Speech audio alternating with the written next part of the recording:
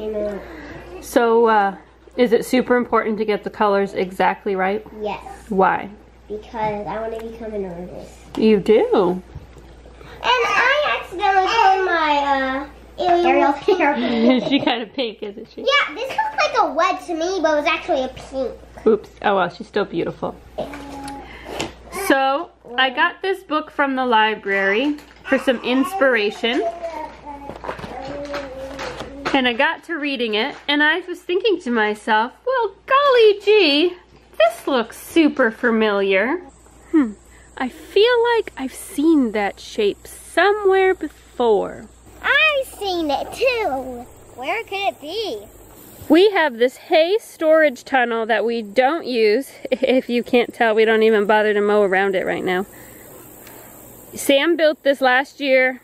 I'll link the video here. It actually was a great hay storage tunnel, but we had a massive hailstorm come through, and it tore the tarp up. And then that means all the rain got in, which just destroyed the hay. So it's got bad hay in it now, and I've been using the junk hay in the garden to keep weeds down, and it's actually worked great for that.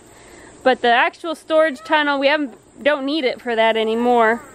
So we're going to convert it into a greenhouse using the theory in that overwinter tunnel I saw in the gardening book. So we need to remove the blue tarp, we need to clear it out, and we're going to put clear plastic tarps over the top. And the theory is, if it works the way it should, we should be able to grow cold weather hardy vegetables like lettuces and carrots and radishes through most of the winter and enjoy fresh greens and root type vegetables all winter. Obviously it needs mowed, which I'm going to ask Sam to do for me when he gets home, because the weed eater that he has is super heavy. And also it's just hard to weed eat when you have little babies around. I'm going to ask him to do that for me, but we can still empty it out and take the tarp off and get it ready. And I got some helpers who are hiding inside thinking that it's going to be fun work, but it's going to be hard work.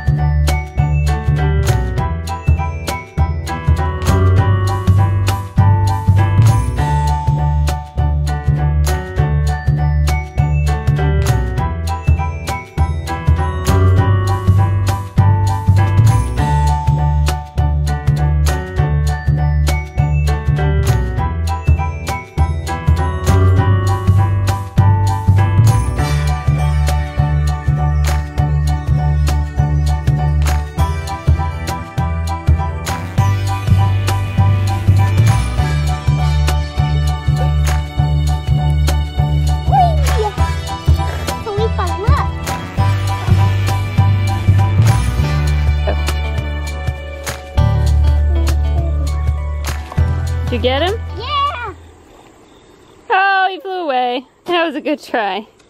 Okay, now we need to empty it out. I'm not sure about the strength quotient here in order to get bales of hay out.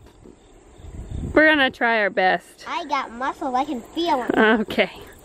I am gonna leave some on the bottom. So this is different than a winter tunnel because it's raised off the ground.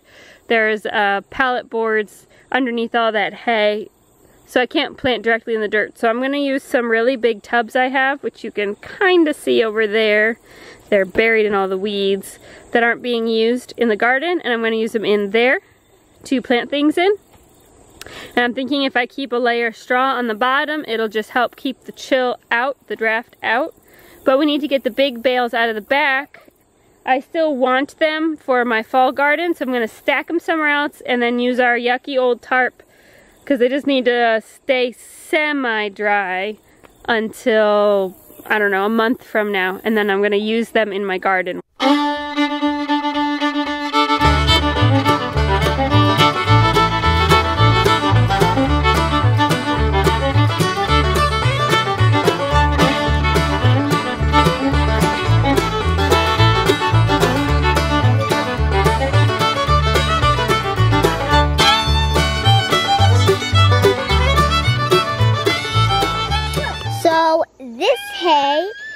kind of dirty and stuff because of that big rain.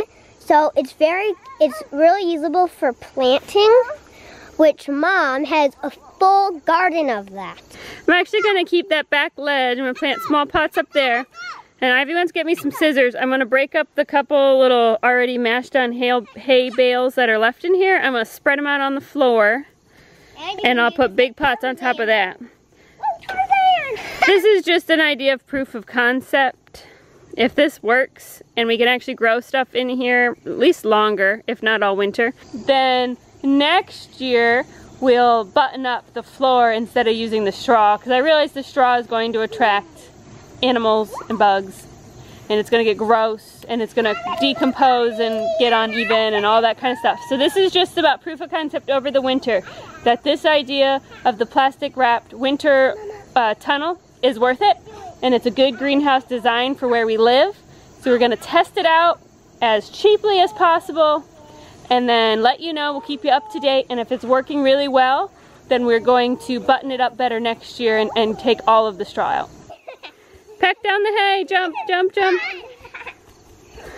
Don't get yourself wrong. It's just a big part and there's not a lot of hay. There is a lot of hay. Come on. Hey, see what I tell you.